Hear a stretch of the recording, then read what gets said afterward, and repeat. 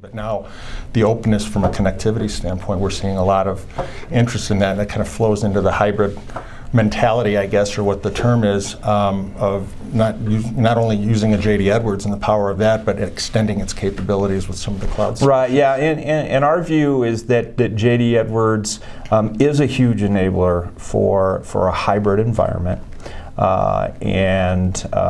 But one of the things that we like to educate people about in terms of hybrid is really the amount of choices that you're going to have, because it's more than just an option between on-premise and in the cloud SaaS, or how the two of those interoperate together. Mm-hmm. It's looking at each distinct layer of the solution and how you have choice and control about how you want to deploy those various workloads. Right? Mm-hmm. So do you want to take basic infrastructure out of the equation? Do you want to deploy J.D. Edwards on somebody else's networking, compute, storage, service?